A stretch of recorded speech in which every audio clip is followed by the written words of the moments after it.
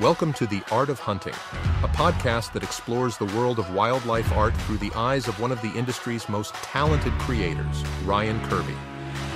So whether you're a fellow artist, designer, hunter, or simply someone who appreciates the beauty of the natural world, join us on The Art of Hunting with Ryan Kirby and discover the passion and dedication that drives him. We need to set up a deal where he can tattoo. He's like the officially licensed tattoo artist of my sketches. Yeah, yeah. We get hit up all the time on that. People Yeah. want their tattoo. People want my art on tattoos, and I'm fine with it. I just ask that they credit us on social when they post a pic. But Right. Yeah. There's That'd just be cool. you just got to make sure, and your artist, if you're like a young person that wants to get a tattoo, just make sure your artist like looks at the art too and is like, yeah, that would be a great tattoo. Because some images, some pieces aren't going to look good on your arm or on your skin. They're just not. So make sure you find somebody that'll be like honest with you about it. Well, and that's what I tell people too that want tattoos. It's like, look, you can take my sketch in there, but they're the artist. Like, it's kind of like when people bring me a reference photo and want me to paint it. Like, that tattoo artist has to be talented and do their own thing. Like, Exactly. And that's what use my sketch, but it ain't gonna guarantee anything. Yeah, and He's gotta Colin be good. said too, like he had a guy come in, and this is typical of like college students up here that'll come in and be like, I saw this on Pinterest, I want this exact tattoo. Yeah. And a lot of people don't realize that tattoo artists don't want to copy Yeah. some other artist's work. Yep. They don't want to do that. Yep. They're an artist, so they want to do their own thing, throw their own spin on it, and they'll have recommendations. And he said that this person was like, hey, I want this, I want this, I want this. And he's like, I can do that. He said, but it's not going to look good. Mm-hmm. That color there isn't going to look good. It's going to throw everything off, or this isn't going to look right. And so he's like in the middle of doing it, and the person, or he finishes and did exactly what the person wanted. And then the kid was like, I want this color here. And he said, no, I'll do it. He said, but it's not going to look good. And so he did it. And then the kid was like, oh, yeah, you're right. It didn't look good. And he's like, I told you. So, you like, can't erase it. yeah, you can, but It's expensive. Yeah. But, like, just do your research. Have a consultation with your tattoo artist. Mm-hmm. Don't go in there drunk or whatever and be like, I just want this. A lot of times they won't do that. Yeah. The paperwork I signed at Noble 2 said I currently am not under the influence of drugs or alcohol. Like, they won't do it if you're drunk or high or whatever. That's cool. It's a good shop. Yeah. It's a good shop. So Noble, you should sponsor Ryan Kirby. I don't know if they'll sponsor. Maybe Or we'll we just have a can brand sponsor deal with y'all. them. Whatever. Yeah. We need like a Yeah. little relationship. That's cool though. Looks good. Thanks. Did good work. Thanks. Yeah. So we're going to do an episode on new products. Speaking of new, like Madison's tattoo is so new, it's like wrapped in the little It's called Sanoderm. Sanoderm. Yeah. Sanoderm. Like days old. But yeah, we've released some new products and have all kinds of products and brands I've worked with over the years. So we're going to talk about that today. Sounds good. I know a lot Where of you people wanna are start, Mad Dog? excited. I don't know. We launched the Lab Poster. Lab Poster. Yeah, we're if you're watching on podcast, it won't make sense. So check out our YouTube channel, shameless plug. But we're kind of set up like a late night infomercial type deal. Like, we got products laid out everywhere. I feel Yeah. like Phil Swift, the Flex Seal guy. Like, buy this, and I'll throw in This. 7 more for $19.99. You know? wait, and a free there's knife. more. Oh, there's always more. But excuse me, we have launched a few new products, and some of these are just resized, tweaked a little bit. But people rarely understand what goes into launching a new product. And so we wanted to talk about that a little bit too, because our whole crew went and did a press check with our printer this past weekend, which was really cool for everybody to see. But there's a lot of behind the scenes that goes into it. There's a lot of technology, a lot of people that go into it. So we're going to kind of roll through some of that stuff. But yeah, we just launched a brand new Labrador Retriever poster. This features a lot of my sketch art that we used on the Labrador Retriever print, but it's more of it's an 18 by 24. It's on thinner poster paper, which our heavier prints are on a much larger archival, kind of a satiny, heavier paper. So one of the things that we have tried to do over the years is have products at different price points for different people. So that's one thing that we've got here. The poster's at a lower price point. It's what you would typically expect out of a poster type material, but it's really well printed. It is not signed or stamped, which the paper prints are. And so yeah, just something new for the lab lover, and at a different price point. People can decorate their hunt camp or whatever they want. Can we go a little bit more into the difference between the poster and the archival paper? Because Of course. we get a lot of people that think these paper prints are, think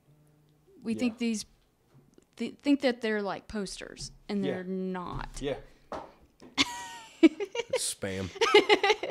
Let them talk to the floor. I just dropped my phone. It was ringing on silent.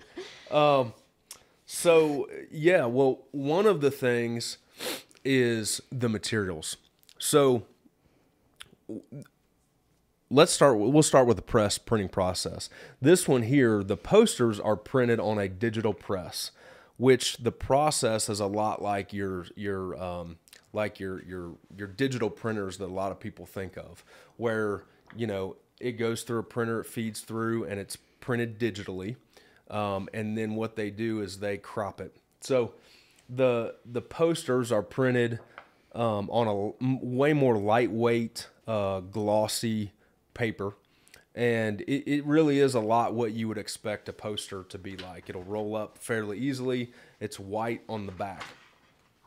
On the prints, the way that these things are, and people on YouTube will enjoy seeing this part.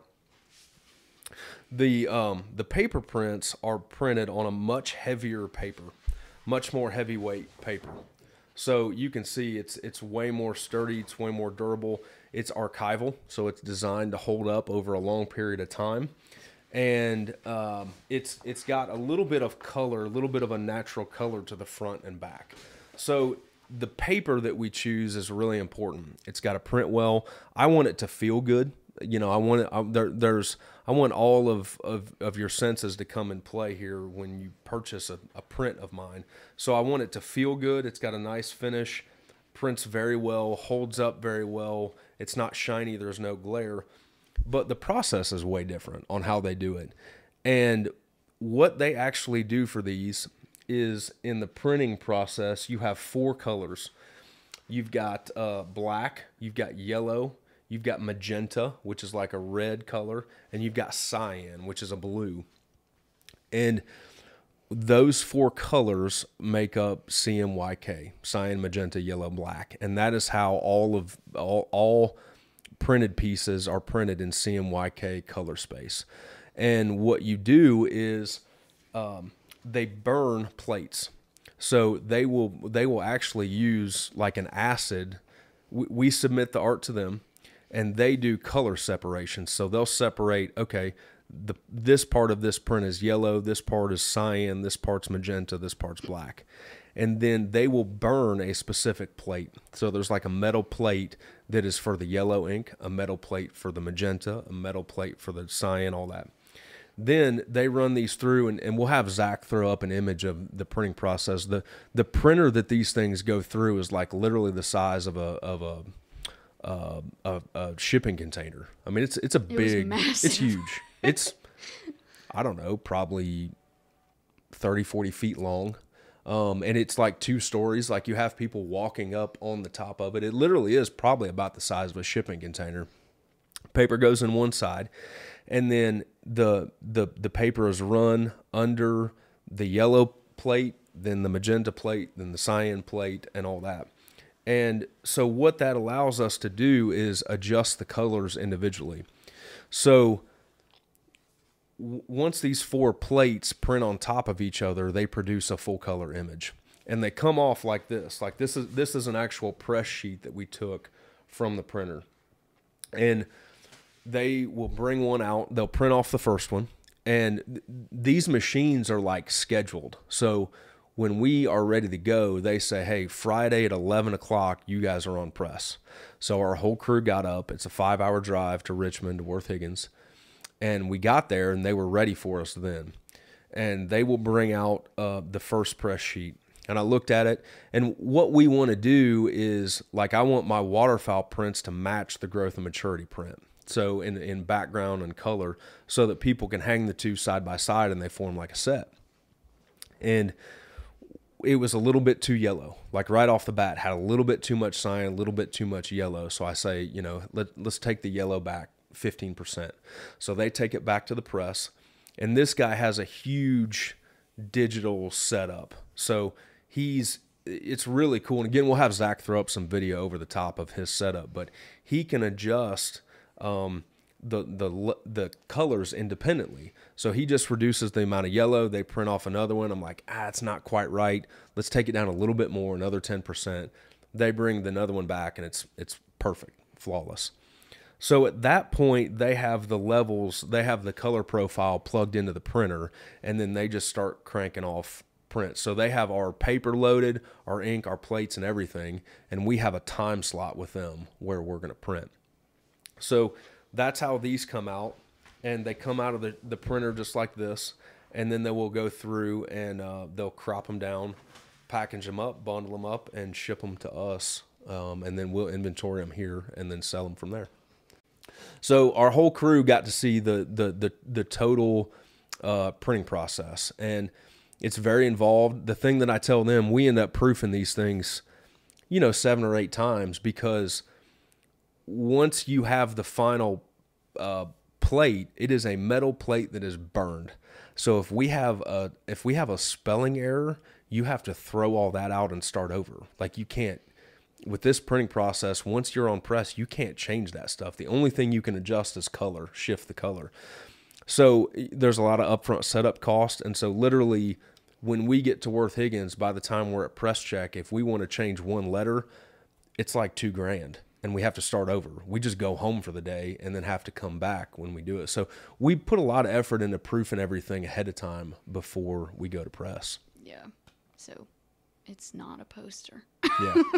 So it's a completely different process. A lot of people think that, like, I don't know, I'm just sitting here and I have my HP desktop printer and I just hit print and we just start selling these things. But it is way more involved if you want to do it right. If you want to do it high quality and you want to do it right, this is it. A lot of times, like in this day and age, there's a lot of like online printers and just, you can get anything printed on anything these days. Yeah. But the quality is usually crap. And I'm not hating on our posters. I like our posters. I think they're great. Posters are great. I'm just trying to say, the paper is different.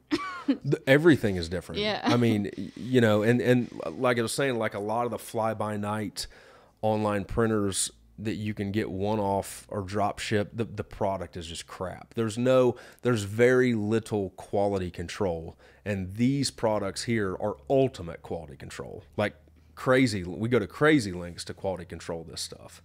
And yeah, the posters are just a different price for different people. And that's why I feel like you're so hesitant about doing any sort of drop shipping too, is because you like to have us monitor it, make sure it's like quality, and make sure the customer's getting quality things. I look at everything we do as a potential touch point for a customer. And you just never know when, like, that thing you produce is the first time a customer's ever going to experience your work, your brand, your anything.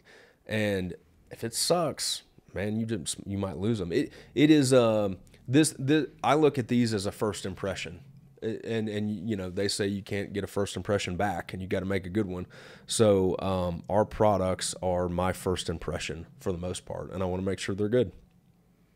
I think that's why I don't want to brag, but I think that's why we're like, I'm just gonna say it. We're better than everybody else. I don't know about that, but you see, you know, like we've talked about in the previous podcast before. You know, we have knockoffs. We've had 4 knockoffs pop up, and they're crap. And you know, they're ripping people off, which pisses me off. But yeah, we have people complain like, "Hey, man, I thought this was your work, and I bought it from China." It's always some crazy URL like Zibidoo.com or whatever. I don't know what it is, but it's like, did you really think that you were going to their website and like buying my work, you know? Yeah. And the product comes, it's broken, there's no customer service, you can't read the type, it's just garbage. And for some reason people think that they're buying from us, and then they reach out to us afterwards. I know, and I feel It's so like, bad. Sorry, dude, you didn't buy from us. But yeah, it's like you didn't get it from us. Yep. And I promise you, we're not giving it to other people to sell. No, So. no. And again, the drop shipping, you just can't, man, we try really hard to have good customer service, quality stuff, make sure it ships right. And I'm just hesitant to totally rely on someone else to do that for us. Yeah. So we don't do it. Till we find like the right relationship. Yeah. I think. I'm open to it. Yeah. But yeah, and you just never know. And the other thing, a lot of times we, you know, we might be working with a nonprofit, or, hey, this is an important buyer. They bought repeat stuff. We want to hook them up with this. We're doing giveaways. And it's really hard to rely. Like, we want to be able to have control of that and do it efficiently and sort of, you know, handle the whole process of it to do it well. Yeah. Well, and the reason we resize the waterfowls is so we can frame them now. So yes, yeah, that's the big thing. Is the other thing we try to do with all of our new products is make sure that they're sized in standard sizes so people can find their own frames easy if they want to do their own framing. Mm-hmm. We also offer our own. We have a couple moldings that we offer, and the waterfowl for the longest time was a 24 by 36. And we've had a lot of people that want to frame it next to a growth and maturity print or a Grand Slam print as a set, and we haven't offered framing for that. And it's bigger than the others. So this one now is the same size as our other prints, so people could buy 2 and order them framed similarly or hang them symmetrically on a wall.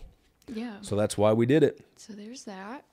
Another thing that we've done is licensing with companies. And I don't license with just anybody. We choose people to license with that makes sense, and that we, again, I don't want to partner with crap product, you know, so we make sure that we're working with brands and products that we like and that I feel like fit with us. And one of the big ones is, you know, if you've listened to previous podcasts, you know that I've done a lot of work for Winchester and Browning over the years. And a year ago, this fall, we started working on the idea of using art on packaging, which is really cool because I've done packaging before for Winchester without my art. And this was a big project. So again, I feel like one of the cool things we can do on this podcast is talk about the behind the scenes that goes into it.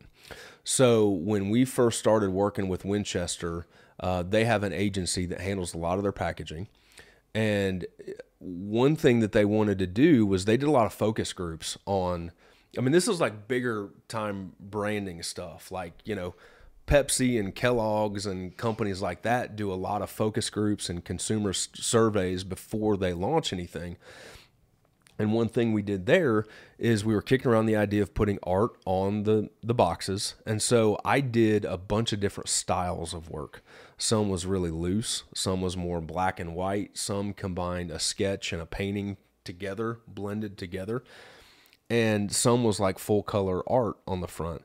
And what unanimously came back is people liked the full color. So we have a starting point there. And from then I turn over the work, and a lot of times I'll manipulate the art to help the agency out, to give them a piece of art that'll work well on the cover or on the package. And then from there, they'll produce it. So like this one here, This Deer Season XP box, this was turn and burn, but I took the dough out so we could focus more on the buck for the ammo box. This is a new one. This was called Double Down, a piece that we took to SeaWee, and the original's still available. Props. Little plug there. Plug. I can't throw in 2 originals on our infomercial deal though. So, but that one was a piece that we took to SeaWee, and I clipped the geese out and put them on a different background from a different painting, that mallard piece. Oh. So, Blindside has a similar background, and one is mallards, the other is the geese. And what I'll do there is I actually painted these geese on white, and then clipped them out, gave them to Winchester, and then painted the background in to finish off the original oil painting. So, and I'll give you guys, Zach, a bunch of like stuff you can put over to kind of help tell the story visually. PowerPoint. This one was an outdoor life cover that I had done years ago, except I changed a bunch. I took off a bunch of the non-typical points in Photoshop and repainted the rack. So we have the same pose, but a different rack on here. This one is really cool. This one you guys will find interesting. After we left Worth Higgins, remember they were talking about printing on metallic ink? Mm-hmm. Well, this box here has a metallic ink to it. Look at it. Yeah. So this is Copper Impact by Winchester. And obviously the copper has a really cool, symbolism here. And this is a premium. This is one of their higher end black box premium products. So it's worth it for them to go the extra mile on packaging. And these metallic inks are a spot color. There's also an embossing. Mm-hmm. So there's a foil emboss. You can feel that on there. Oh, yeah. Where the type is raised on it. Yeah. So that's a pretty expensive package design there. So like these here are just basically printed on a cardboard carton. Yeah. These here have metallic inks. They have embossing on them. There's a lot of cool stuff there. And this one was the slip. So this was a buck running across a river that I did years ago for the Fall Classic. This one here, this is a really cool story. We did an earlier podcast about conservation and about working with the National Wild Turkey Federation. Well, the Turkey Federation is 50 years old now. And so this is a box of Longbeard XR and my go-to 12 gauge, 3-inch number 5s. Mm-hmm. And Mossy Oak, Mossy Oak is a big partner there. So Mossy Oak did the camo on the background, and I actually did this package design start to finish, not just turn over the art. So this one here has Prince of the Pines, which is a piece I did for SeaWee a while back, and this is one of the birds from Sons of Thunder that we talked about last podcast.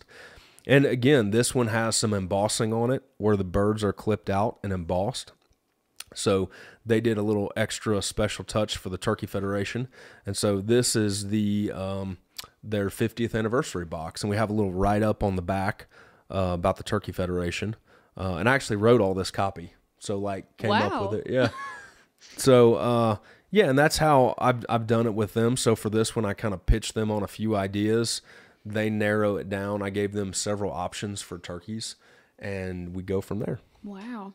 I saw Outdoor Life. I follow them on Instagram. They posted the PowerPoint box. On Instagram. Yeah, the 400 Legend. Yeah. So Winchester's coming out with a new one themselves, the 400 Legend. Yeah. And that's what they were posting on there. Yeah. Is that one the Mr. Photogenic? Is that what you call that? Yep. Piece? Okay. Yep. I was like, I think that's the name, but I can't remember. Mm-hmm. Yeah. So, and that's one of the ways that I've learned how to launch new products ourselves is helping other brands launch their products and see all the behind the scenes, the back end. We don't go into the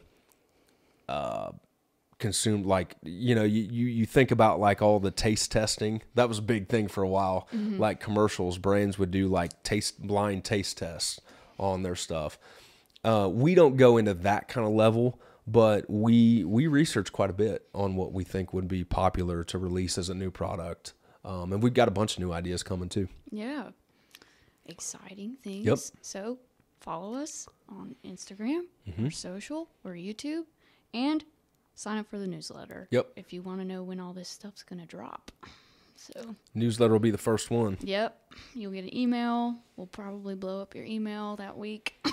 What I'm gonna flip the script here, Mad Dog. I'm asking you a question. What What have you learned since you've been here? I mean, you've kind of seen, I'm sure Worth Higgins was eye-opening. I'm sure some of the stuff is surprising that you've seen working here.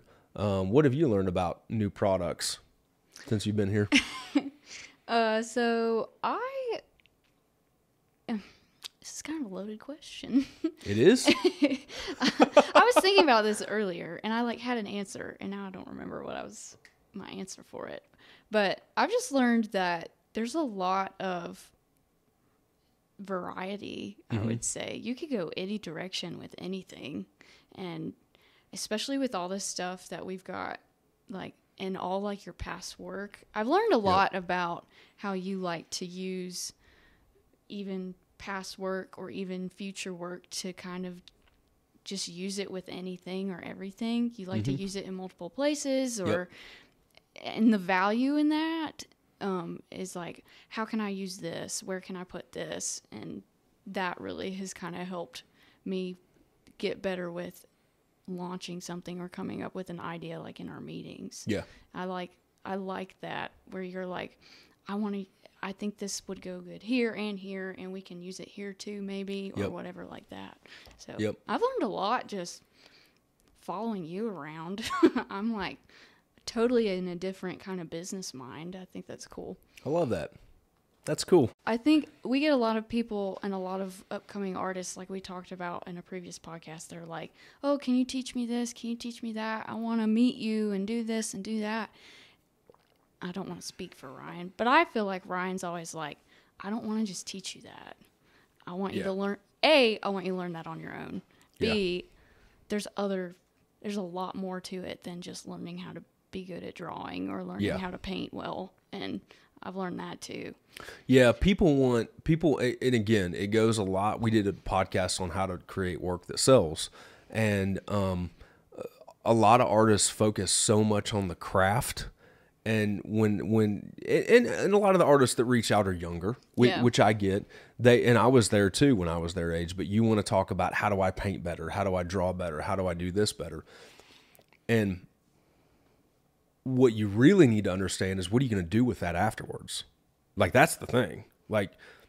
You can paint in a hole that no one ever knows about and have amazing work buried in a cavern, and that's not going to help. You can be the best craftsman ever. It's not going to help you build a career. Yeah. So the one thing that I try to think about, and I have preached with you guys enough, is, okay, if we do this, how do we kill 3 or 4 birds with this one stone? So how do we take this sketch and how do we use it in 3 or 4 different locations? Sure, we can do this painting, but I want to create a painting that we can, potentially license or use on this product. But I've also got the original to take to CWE. And how do we do that? One of the biggest things is archiving everything. We have a huge Dropbox folder, and we've got it worked out to where, if I do a sketch at night, I just lay it on Madison's scanner the next day, and then she scans it high res, and we have it in a Dropbox folder, so that 2 years from now, if someone asks, hey, do you have any German short hair pointer artwork to license? Well, we have 5 that I must have done a long time ago, and they are scanned in a way that can work. If you don't have digital files, high quality digital files of that art, it's worthless to anybody producing a product or a licensee or anything like that, because they got to have something they can work with. Yeah. So that's a big part of it. There are times when I'm stressed and we've hit deadlines and I just want to do something creative just to do it. But for the most part, I just don't randomly pick and choose. Everything is fairly strategic. And even if I do lose myself and do something creative, there's a point to it, and we archive it in the process there. And, and a lot of these boxes, like you said in that previous podcast, aren't these years old work? A lot of them are, yeah. Probably the oldest one is the slip, and that's several years old. But you know, if you do it well and you have it archived well and you have a good digital file, it doesn't really matter how old it is. Yeah. You know, I mean, you can use it anywhere on a brand new product, state of the art product. And we have licensees that we work with. We have an Elk Home as a group that we work with, and they've handled Tractor Supply stuff for us. And I found that the sketches are really versatile because you can put them on different colored applications. So, you know, like for example, this one, Prince of the Pines, has a lot of bright green in here. And we clipped this one out from the background, and I made a bunch of tweaks before we put that on the package. But if you have a large variety of colors, you know, a lot of your home decor items have to kind of fit a theme. Neutrals are great. You can go anywhere with them. And if you have a lot of wild colors, a lot of different colors in there, it can be hard to license that or produce a print of it, because like a lot of women don't want that in their home. You know, it's got to kind of fit the theme. Yeah. So that's been a big part of it, big part of the learning process too. And we end up using the sketches that I've done in multiple ways. Like the art that's in those prints and posters is used on the packaging that we use. It's used in the marketing collateral that we use, the bio cards that we use. So all that stuff is used across the board. We're like Indians. We don't let anything go to waste. Right. With the licensing contracts, so they... Sorry, I had a stroke there. If you... Stroked out. I don't know what happened. My tongue like went, I don't know. Anyway, when they pick the photos, the pieces that they like, they have like certain, there's like an exhibit A and exhibit B. What's the differences on in this that? particular contract? Yeah. So the way licensing works is there's a lot of different ways you can craft it. That we kind of have a general boilerplate contract, which is a certain percentage of the wholesale price of the product. So if somebody wants to put my art on their product, some companies are big enough, they sell wholesale. Like for example, all your retailers at Bass Pro, they sell a product at a wholesale price, and then Bass Pro sells it at a retail price and makes the difference. So there's a percentage of the wholesale price of each unit sold, and they pay a royalty to us based on that. Yeah. You know, some, and if it's a large ongoing contract, it'll just be like quarterly royalty payments based on that, and the contract just renews over and over again. Sometimes, you know, we have a lot of smaller companies that they just want to know what they're going to pay. And we're that way. Like, I don't want to calculate a number of units sold and have to cut a quarterly check. It's just one more thing to do. So like with some smaller companies that have started up, what we've done is just we've calculated how many units they're going to produce, the wholesale price, and they just pay us once, because they really aren't set up internally accounting wise to process all that stuff and everything. So we've done that. With Winchester, they've been a large client of mine for a long time, and they don't want to do it either. I mean, the amount of SKUs are like the individual products. So like when you check out at retail, like that's a SKU right here. Yeah. Well, by the time you have, so we'll just take Longbeard for example. Longbeard in 12 gauge 3.5 inch number 456, 12 gauge 3 inch 456. You might have 35 SKUs on Longbeard alone, and all of these together. Well, calculating how many units sold at a wholesale price and this and that and the other. And the other thing is, it's not really the product. Like, they're just licensing that for the box. It's not the ammo itself as the product. That box is going to get thrown away. A lot of our other licensees are like sign companies or apparel companies where the art kind of is the product. Right.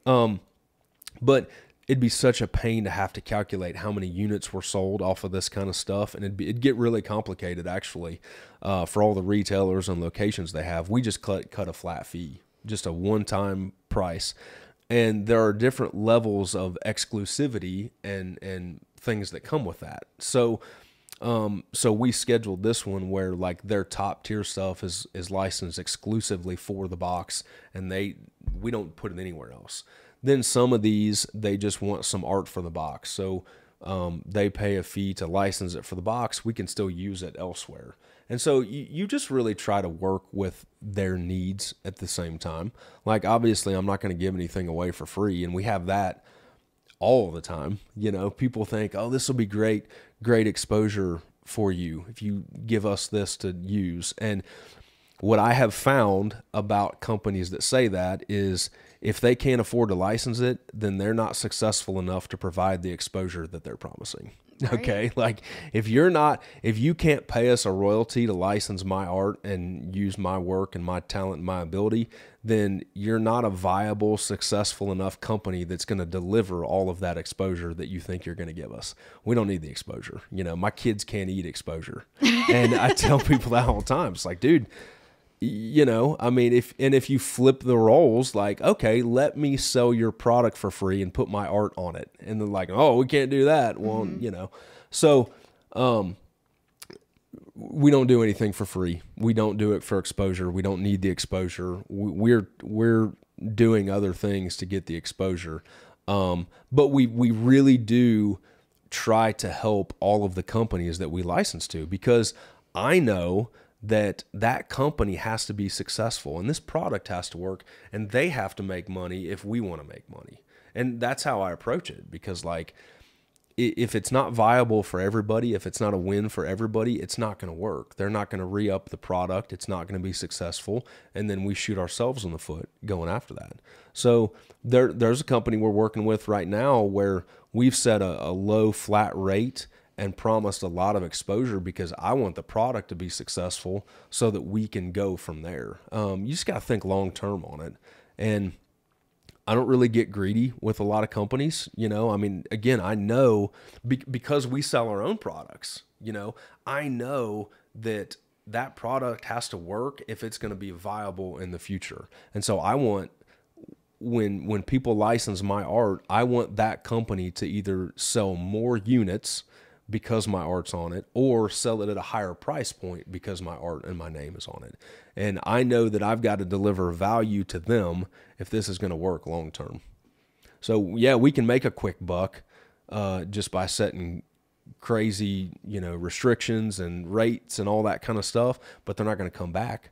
And so I approach all this stuff long term, from a long term building perspective. Do you have a certain way that you like pick which pieces go, or like that you offer to like Winchester or I don't know, whoever other licensing companies that want to come? Yeah. That was Kim. Do I need to tell her to go away? No, I was like, what? Leave us alone.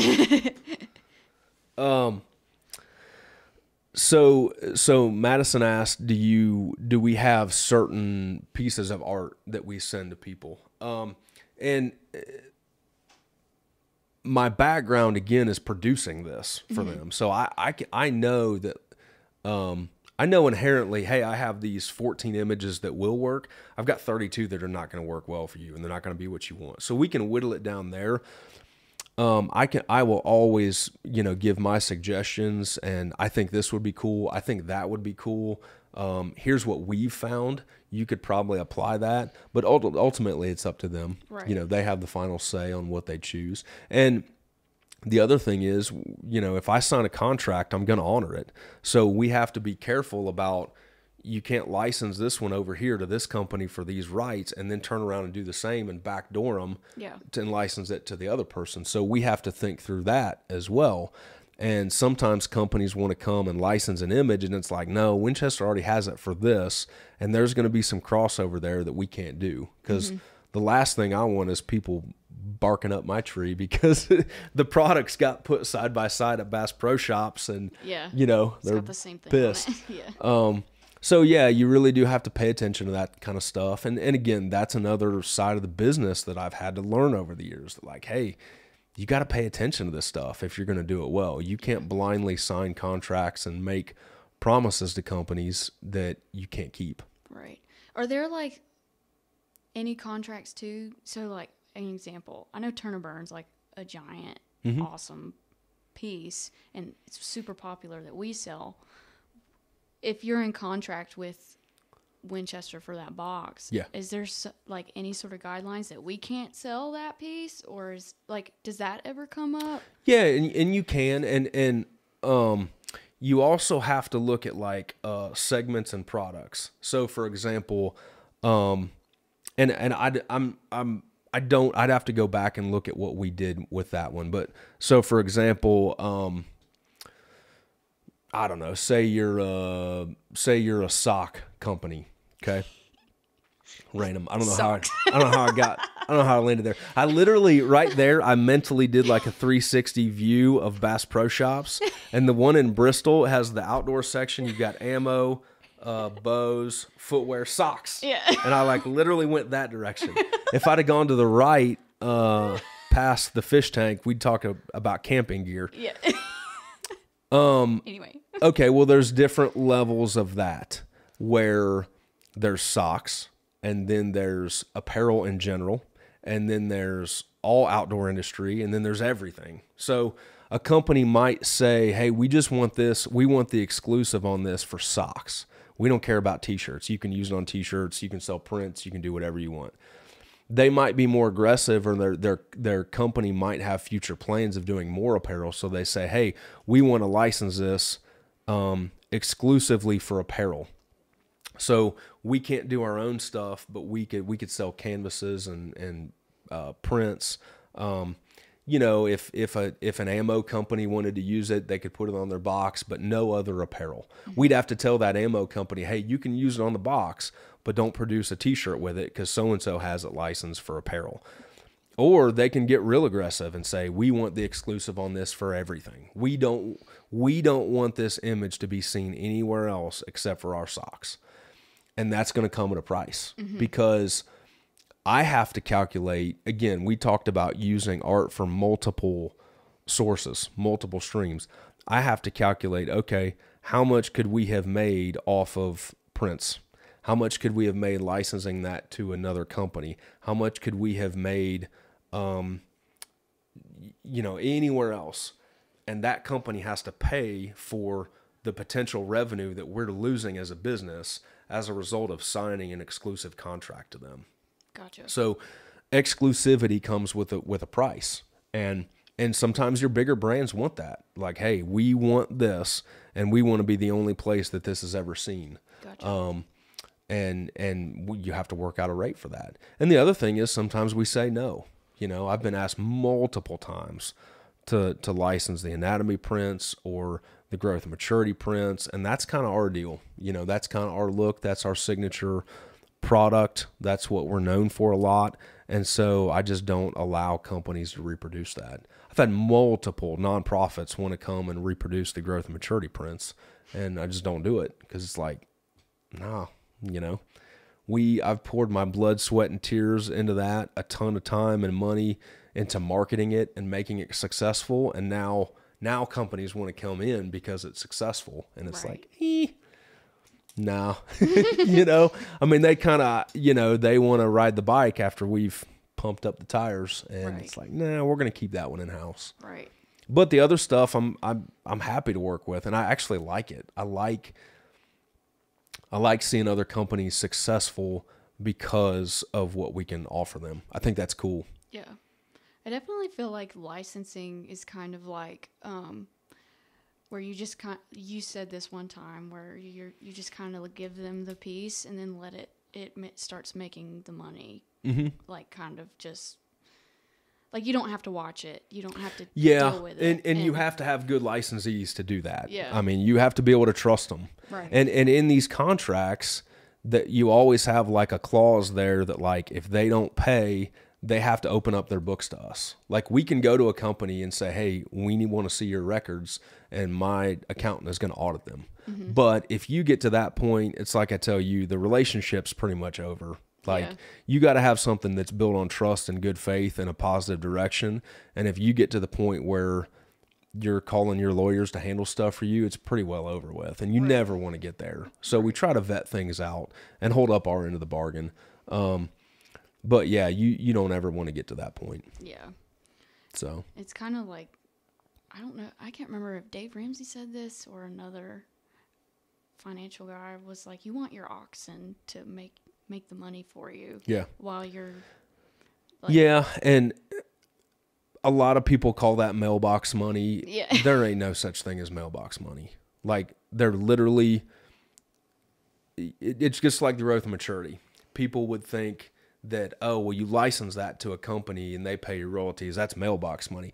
Ain't freaking mailbox money. You've got hundreds of hours in that thing. Yeah. Like, no, dude. you like, talking to biologists and yeah. and everybody, you know, a lot of artists want to reach out. What's your career advice? How do you do this? How do you become a successful artist? And it's like, okay, you go all in for a freaking decade and then maybe you make it. That's how you do it. So Yeah. like, you know, if you want to call something, you know, if I produce something now that's taken me 10 years to get to and it's licensed, that ain't mailbox money. That's just helping to pay for the previous 10 years of getting kicked in the teeth. Yeah. You know, I mean, it ain't mailbox money. Yeah.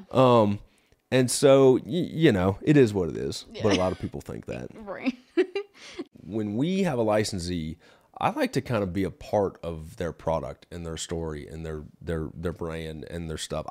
Because I feel like I've learned a few things over the years that can probably help them. And the other thing too is there might be blind spots that they're not seeing that I can say, hey, we could do this, we could do that, we could do this and that. I don't really like the idea of we want these 3 sketches for our product, you know? Right. Yeah, we'll do that. Like, we can send you a royalty agreement. We can cash your check. We can do that. But I like to help them and be a part of their company. I want to be more of a partner with them than just a vendor, if that makes sense. Yeah. So I was headed down to a sales meeting for a company I was doing licensing work with. And I stopped at the North Lake Mall in Charlotte, of all places. I think it's called North Lake. Yes, it's Yeah. so sketchy. Yeah, it's I've pretty been there sketch. a lot. But shout out to North Lake Mall.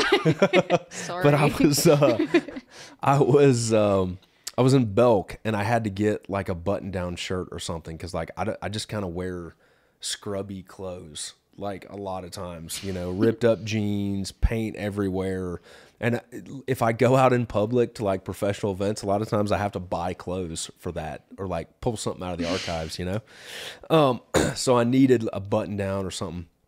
I was on my way down and it was like 9 o'clock at night. The mall was pretty much empty. You were in North Lake Mall at 9 o'clock at night? Yeah. That's so scary. Oh my gosh. I don't even think I was packing heat then. Oh God. I'd have been a sheep. Yeah. That's awful. So, but I'm walking through like the lifestyle T-shirts and, you know, stuff like that. And I look over and do a double take and I see one of my paintings, a very recognizable painting on a very recognizable brand in the outdoor industry. And I was like, that's not good. Mm-mm. Like I was still fairly young in my career. And even I know like, that's illegal. And I'm probably going to, you know, retaliate for this one. So I went ahead and bought a sample of it. I actually bought the shirt.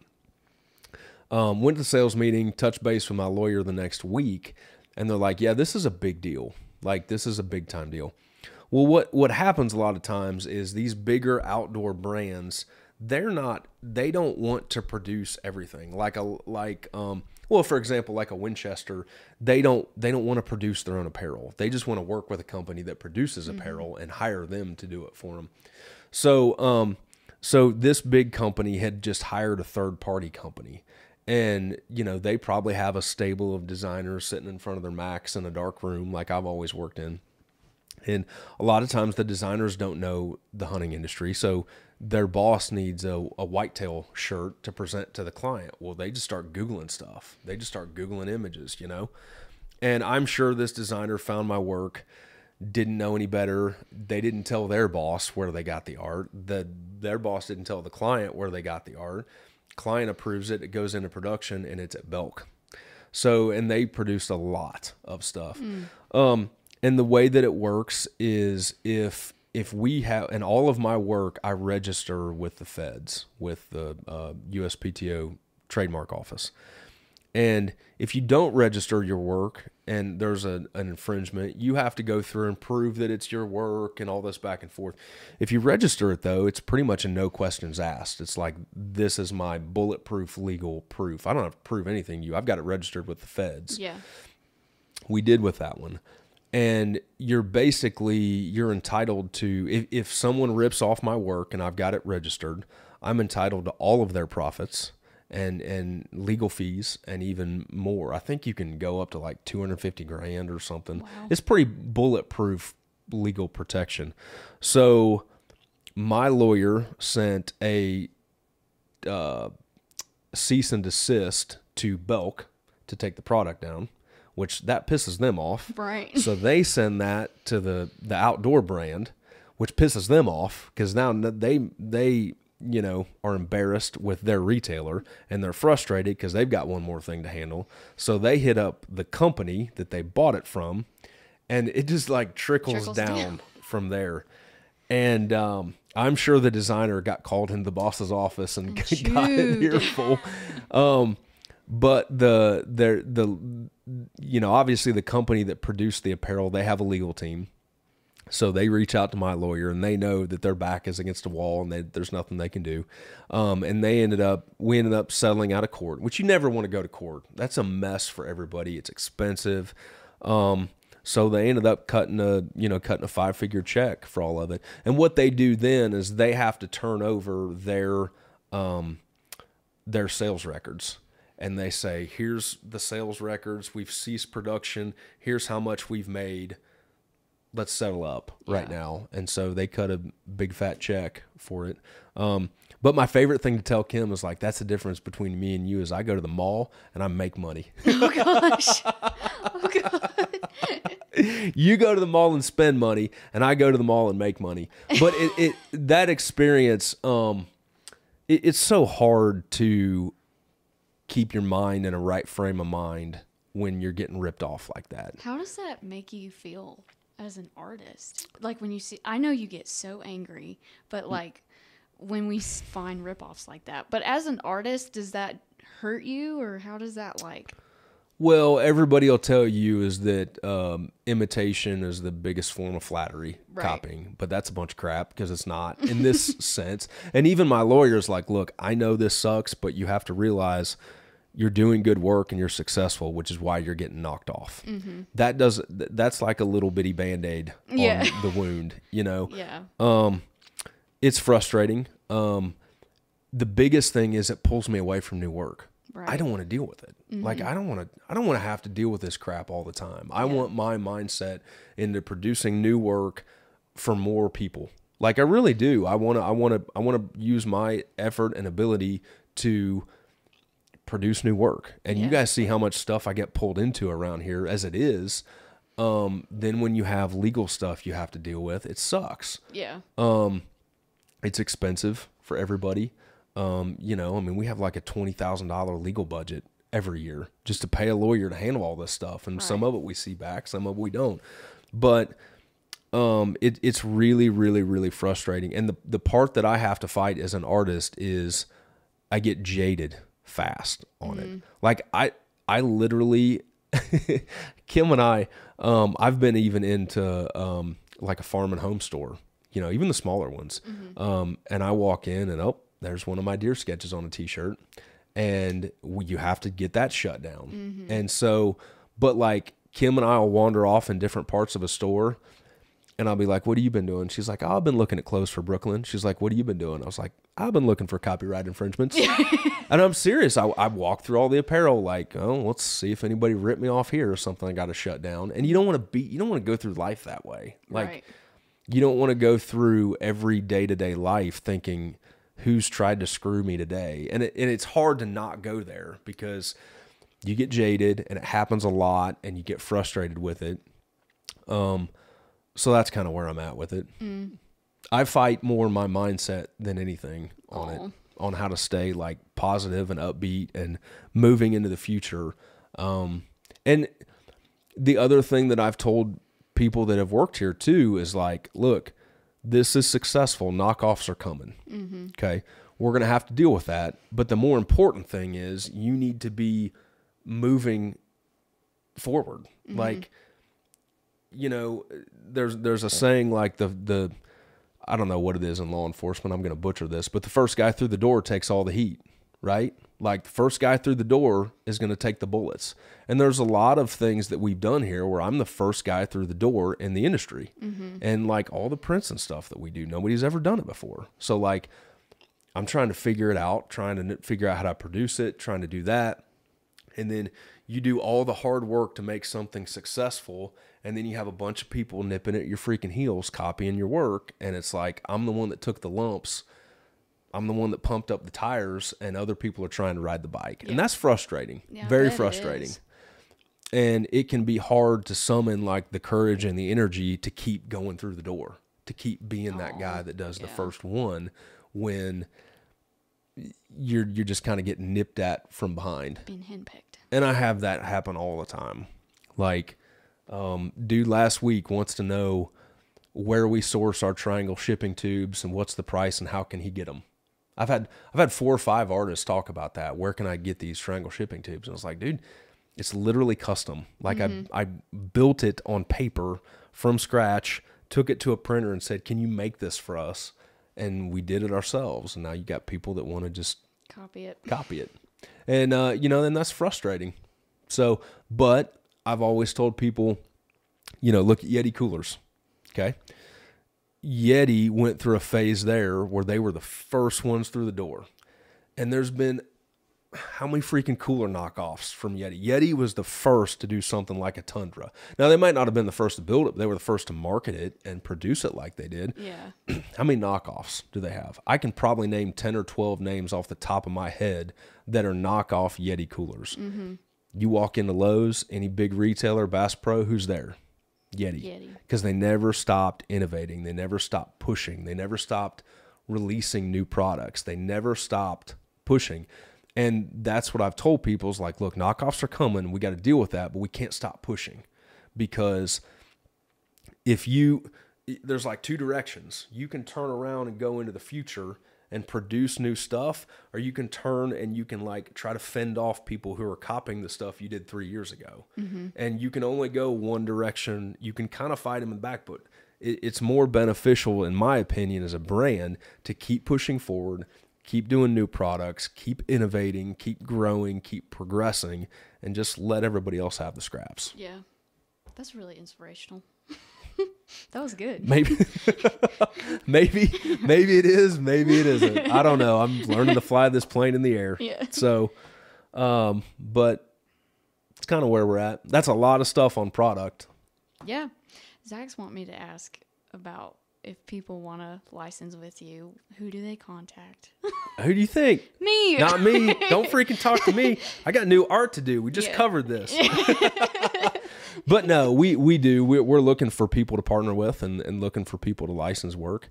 And they can contact Madison at ryankirby.com. I think you're supposed to point like ting, like link below. And then Zach puts the email address or whatever. But no, we you know, like I said, we don't do it with everybody.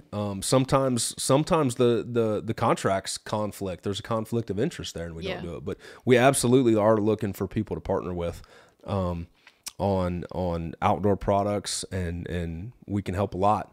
And again, what I like to do is promote the product as well, not just license the artwork. We want to be more valuable to those companies than just a deer sketch, because there's a lot of people that can draw and paint deer. And, you know, if you just want a cheap piece of clip art, you can find that elsewhere. But I want us to be able to help sell and help promote those brands that we work with. Yeah. Well, that was a good episode. Yep. I liked that one. Yeah. That was good. That was probably our longest one. I don't know. No? It was good. Well, It's good. Catch us on YouTube, Instagram, social. I don't know all Episode the rest. 8. Yep. Episode 8 next week is on the growth and maturity. Oh, yeah. Print. So Okay. We can talk about that. Yeah, if y'all are really interested in how that came to be and more details on that, come back next week. See you guys. Appreciate it.